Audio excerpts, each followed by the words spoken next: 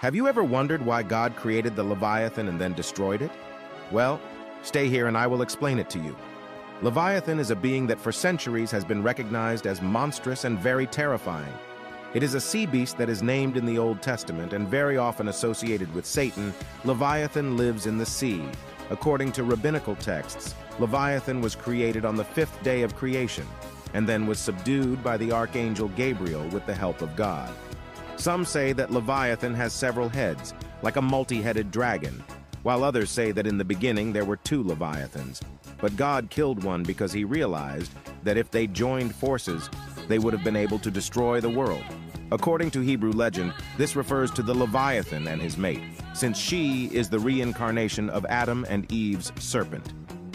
God created a male and a female Leviathan, and then killed the female and fed her to the righteous, because if the Leviathan would procreate, then the world could not cope with them. Comment where in the world the Leviathan will be found and follow me for more.